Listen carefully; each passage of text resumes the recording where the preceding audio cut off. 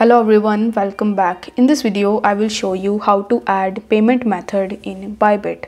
In order to do this, you will have to first launch your Bybit mobile application and then you just have to log in into your account. Once done, on the home page, you are going to see this More tab. So you need to tap on More and then you need to tap on P2P trading option.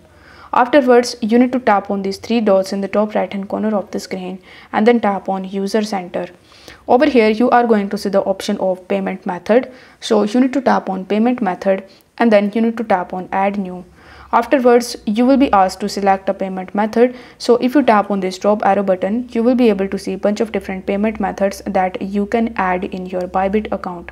So you just have to choose the one that best suits you or the one that you want to add. And after that, you just have to provide your full name and your details relating to the account that you have selected. For example, I have selected bank transfer. So you will have to provide your bank account number, your bank branch, your bank's name, and then you just have to press this confirm button in the bottom, and this way you will be able to easily add a payment method in Bybit. So if the video was helpful, then don't forget to like the video and subscribe to the channel. Thank you so much for watching.